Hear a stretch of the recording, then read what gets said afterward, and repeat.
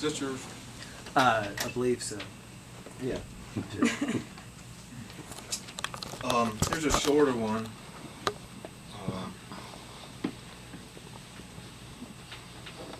Called Sad and Alone. Well, this is nothing new. Nothing to rattle the rafters in the noggin, this moment of remembering and its kissing cousin, the waking dream. I wonder if I'll remember it.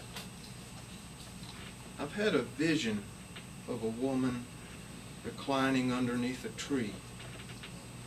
She's about half naked, and little by little I'm sprinkling her burial mounds with grass. This is the kind of work I like. It lets me remember, and so I do.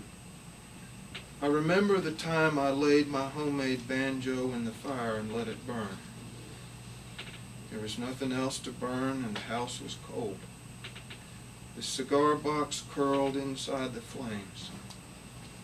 But soon the burst of heat was over, and once the little roar was done, I could hear the raindrops plopping up the buckets and kettles scattered out like little ponds around the room.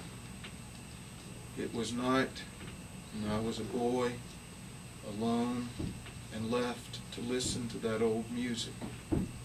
I liked it. I've liked it ever since. I loved the helpless people I loved.